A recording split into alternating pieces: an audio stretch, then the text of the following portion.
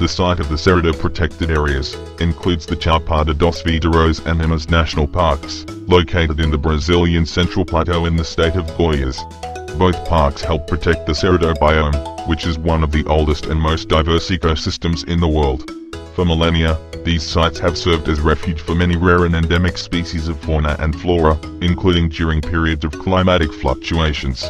Both sites remain essential for maintaining the biodiversity in the Cerrado, especially in any future climate change scenario.